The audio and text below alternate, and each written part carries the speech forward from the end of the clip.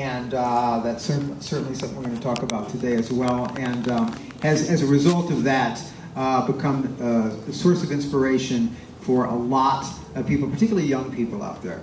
And finally, just because we didn't think we had enough outspoken people, we've got one of the most outspoken people that I know of, a woman who has proudly waded her way through the hot water that mouth has gotten her into at times. But we've done it with style and coolness, and she's proudly unedited and unfiltered, and it was that mouth along with that makeup and that amazing style that helped her win 2 years ago, become the champion of RuPaul's Drag Race. And she is never shy and always has something to say. So, on that note, please welcome everybody, the one and only Big FREEDA, Laura Jane Grace, and Sharon Needles. Everybody? I've sold out venue. I can really sell them out, kids. We've packed the room. Yes, yes. Well, most of my fans are ghosts anyway. I see them all in here.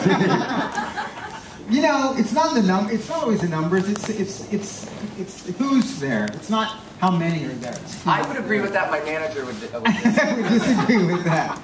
How's South by going so far for everybody? Good, FREEDA? It's going awesome for me. Having a wonderful time. Yeah. Lots of energy, lots of fans, new fans coming from everywhere.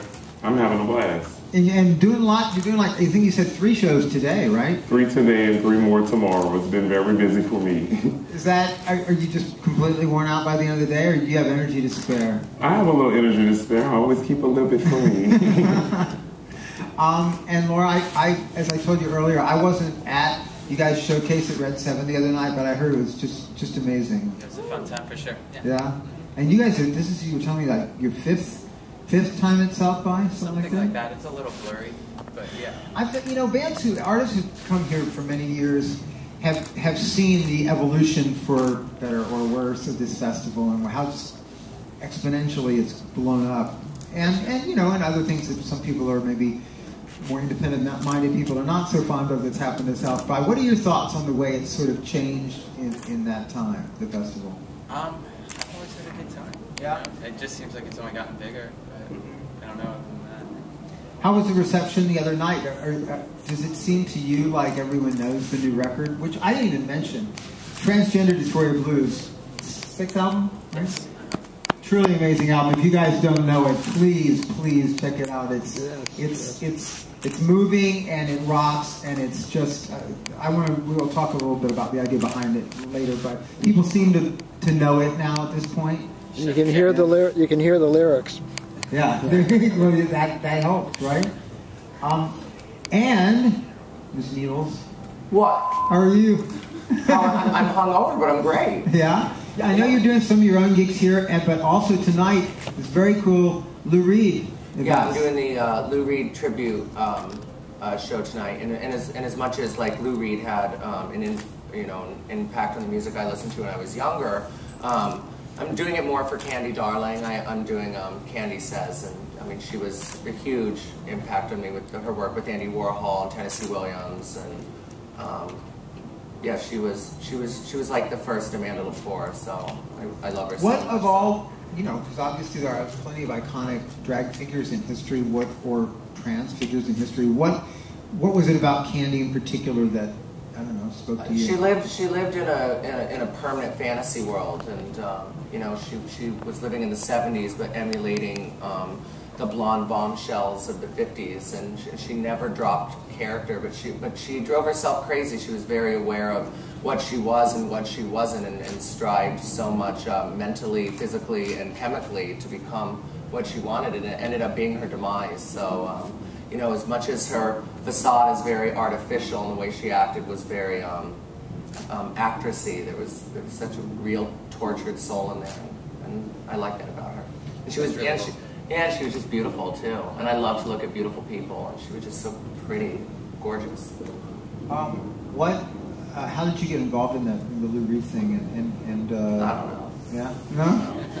I don't know how I end up in it. I don't even know why I'm here. I don't know how I got here, but I'm very thankful for it. And it's a real mixed bag of artists too, from yourself to I think Suzanne Vega's doing it, right? The Black Lips are doing it. Yeah. It's kind of cool. It's really sort of it's a pretty broad spectrum. Well, and it's humbling too. You know, I act like a badass, but I also you know, I didn't have to work as hard as a lot of other artists. I auditioned for a TV show hosted by, of course, you know, Miss RuPaul, and I was just kind of handed opportunities overnight. So it's really humbling to work with people who've worked for decades on their craft, and kind of puts me in my place when I know that I kind of had somewhat of a cakewalk. So. Do you were you a Big Velvet fan, and what was your when you heard about Lou passing? Were you was it a yeah? I mean, I was in shock. I mean, he's old, but yeah. People die. I did it already. Keep working.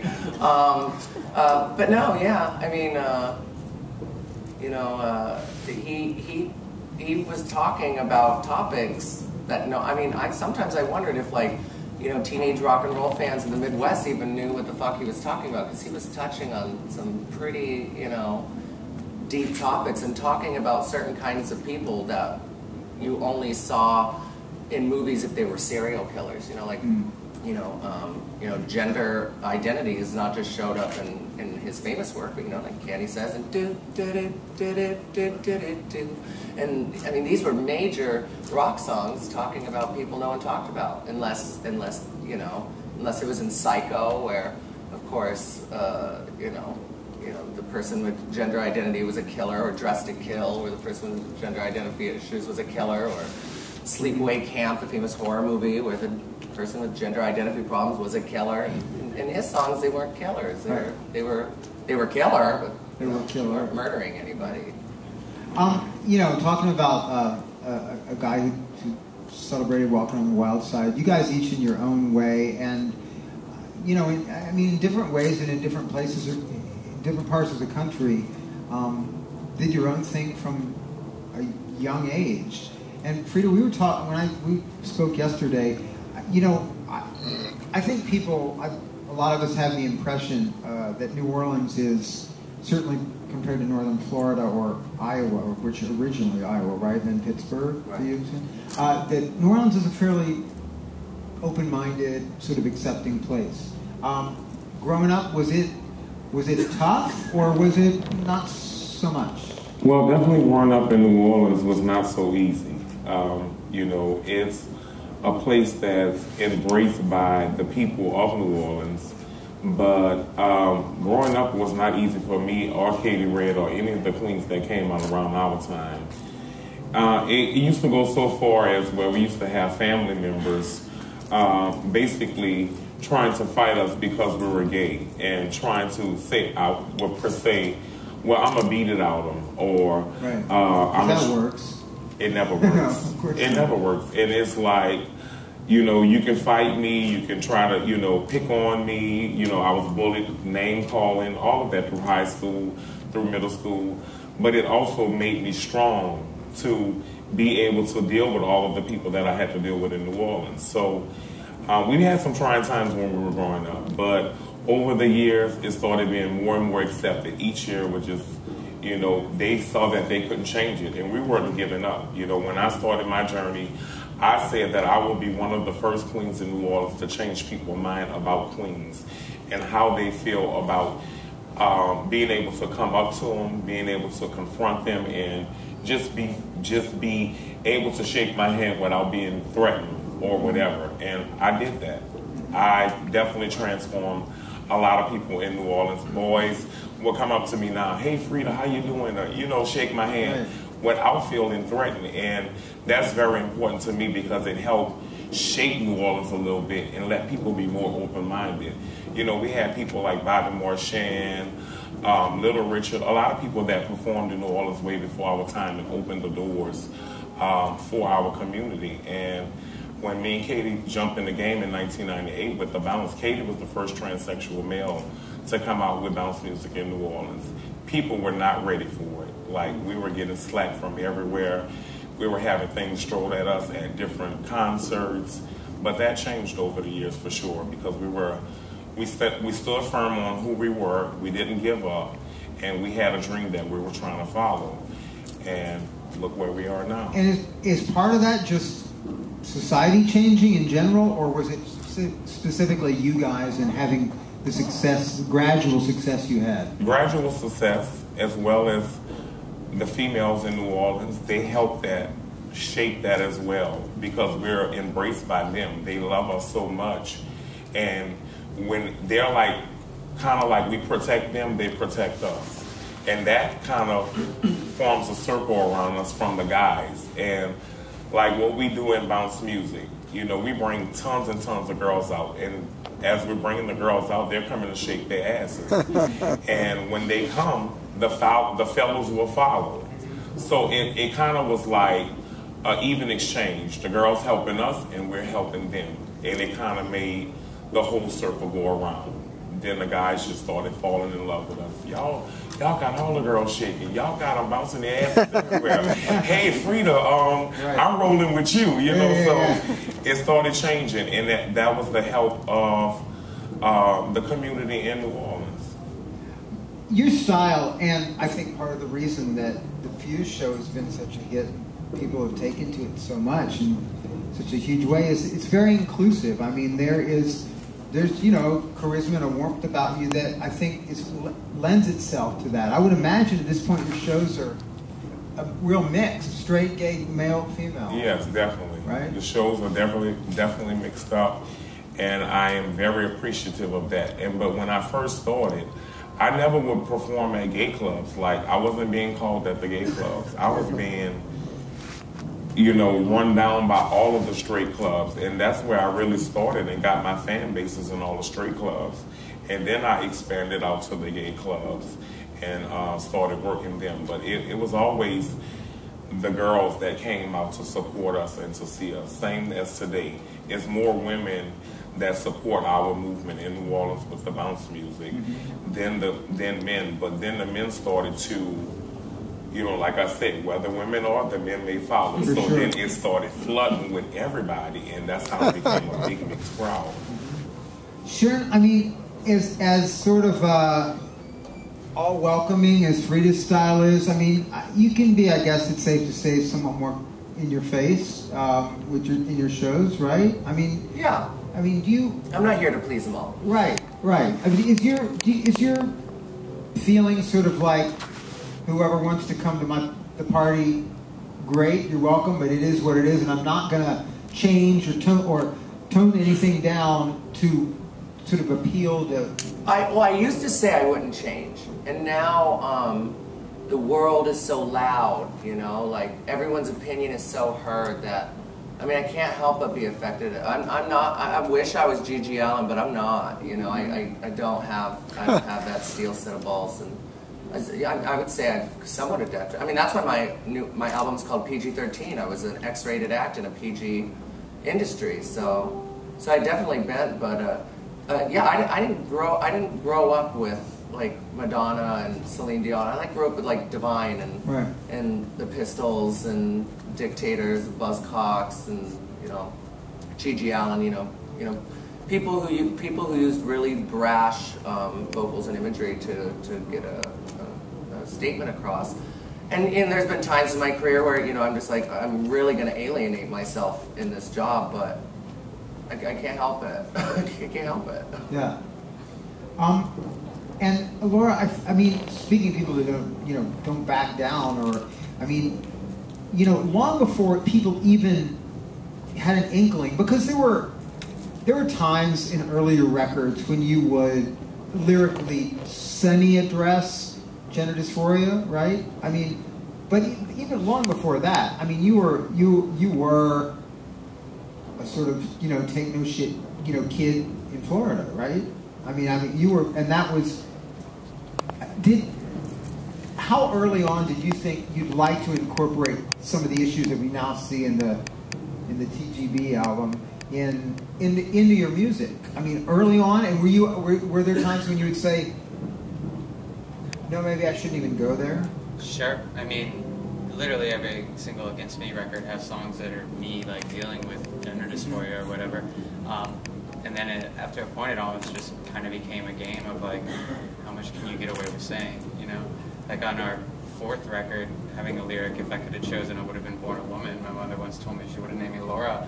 I thought for sure someone was going to like ask me something about that. Like I remember singing it in the studio and even stopping and being like, does anyone think that lyric is weird? And everyone was like, no, it's great, go ahead, go for it. Yeah. But nothing, never.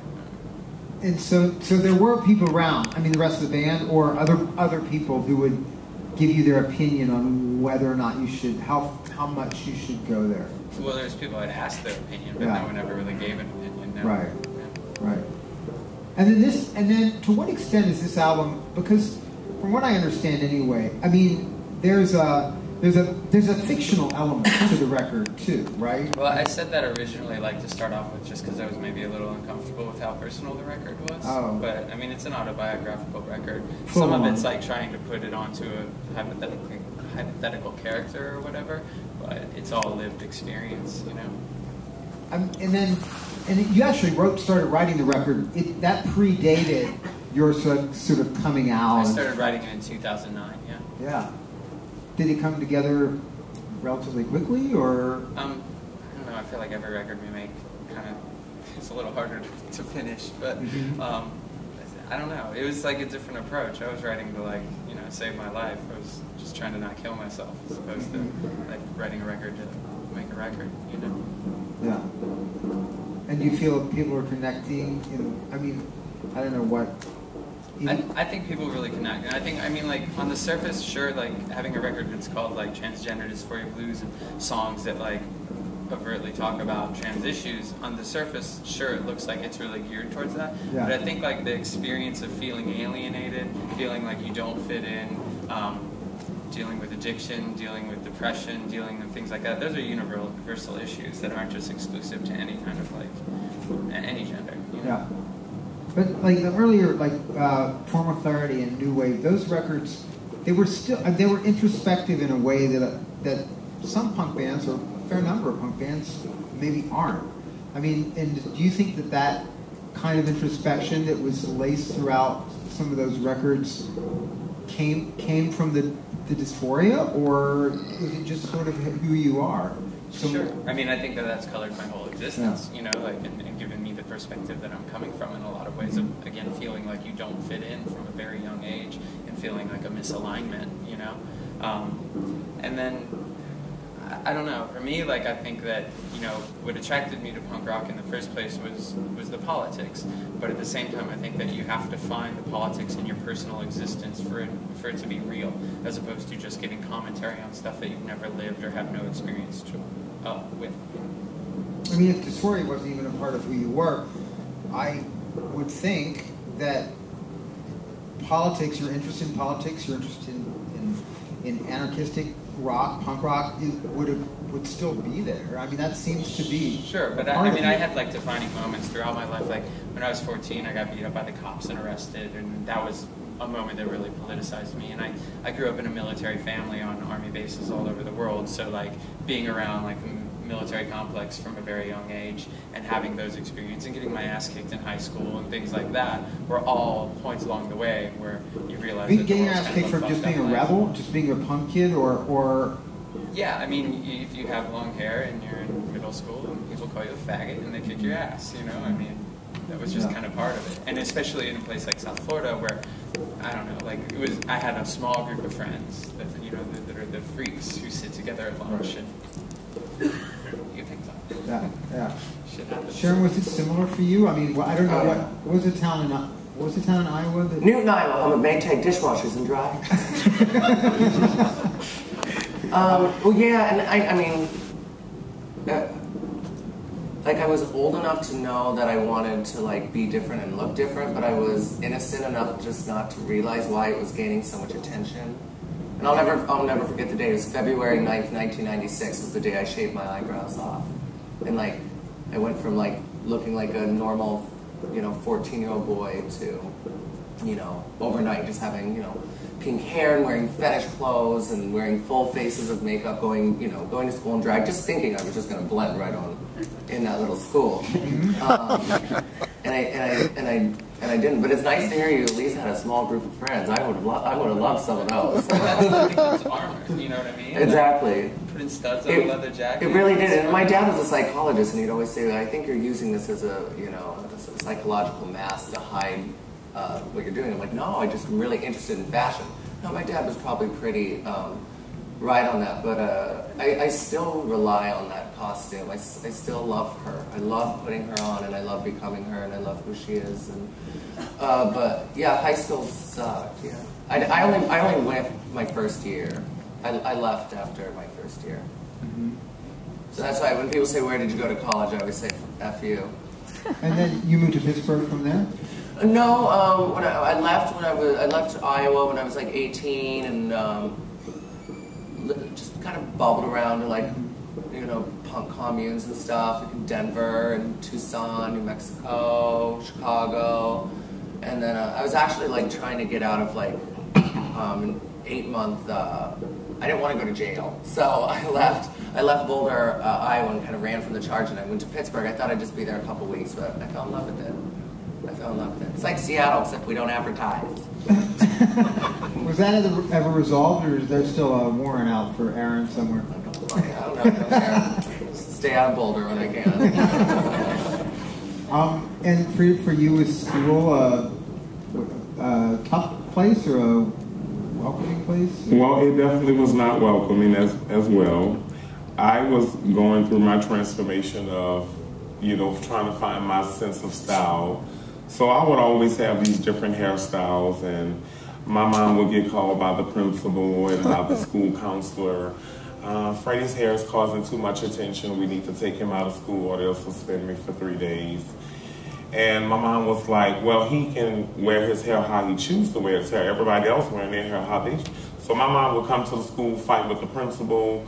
She would come in there and curse everybody out. And I would go to school with my hair, like Marge Simpson, really high, and I would put some color in it. So I was trying to find myself as well. And after, they figured they couldn't do nothing about it. We was even happening, my mom would say, well, if he can't be in school, we're going to go to the school board. It was going that far. So they wind up letting me wear my hair and do my thing or whatever. And I did have some issues with the kids at school, picking on us, would call me fat faggot, and it was tough, but I got through it. I definitely got through it. It made me stronger. It made me get back out there and definitely want to fight. Mom would say, somebody picked on you, somebody hit you, you hit them back, and you go back, and I would go back to school, and I wouldn't stop. Are you surprised if you'd said to yourself 10 years ago, someone said to you that you could be the star of your own reality TV show? I mean, it's not nothing that we've reached a point where someone who presents in the way you do, and don't get me wrong, the music, the shows are so engaging that there's absolutely no reason why you shouldn't be have the popularity you currently have. But I mean, it's not that long ago that I think most producers would be like, it's just, she presents herself in a way that's just a bit, I don't know if we can sign on to that. Did it surprise you when they went for it? It did, but it was a slow process. It was, creeping up at a slow pace. And, like I say, each year it would change and it would get bigger and better. So as time elevated, I just kept myself humble before it got to the point that we're at now. So, over the years when different producers, and it's kind of like when one producer see another producer is interested in it, they kind of want to jump on the bandwagon. So that's kind of where, you get your ride from, when you have somebody who's strong enough, a male producer who's strong enough and wants to work with you and engage and do something on your project. Then you have other producers reaching out and wanting to work with you and other people, and they open doors. And, if it's just one big name who's willing to work with you or one popular person, it opens up a lot of doors. have they has your producers, World of Wonder or Fuse, put any restrictions on the kind of content there can be in the show? Is that one reason I ask that is because I remember there was a moment in Brazil when you guys arrived in Brazil, which I thought was really cute. You like look out the window, and there's I guess it's a military academy or training school, and there's soldiers walking around. All the marching men. Yeah, all these marching men, and she's like, "Oh, I like that. Don't ask, don't tell," or something like that. And I was like, that's such a nice moment, but there aren't many moments in the show where you are allowed to be sexual or get into your relationship / personal life. Is that true? Would you agree with that? And I don't know if it's allowed to, but you don't really. I didn't really in season 1. Oh. But season 2, you'll see my boyfriend. Oh, yeah. Yes. He's coming on board. Me and him actually was having some issues in season 1, where he was having a little identity problems. So that's why he didn't make it into the show. He actually was in the show. We had got tons of footage. And me and him was having some issues at home, and he was kept like going back and forth, pull me out the show, I'm gonna be there this day, and it just was driving me so much. I was like, pull his ass out of every episode. I don't want him in it. We'll try this next year or whatever if we pick up a season 2. So now he's down for season 2. So you'll get to see my personal life a little bit more in depth, and Nice. not too much sexual though. Well, not Yeah, definitely. Cool. Sharon, your I guess now ex-relationship was captured, was documented for a while there, right? Was that anything you and Alaska had a problem with doing, or? No. You guys are pretty open about, No, we both wanted to be on TV. That's what it was. So we knew that the topic of our relationship was going to be documented. We even World of Wonder even produced. We did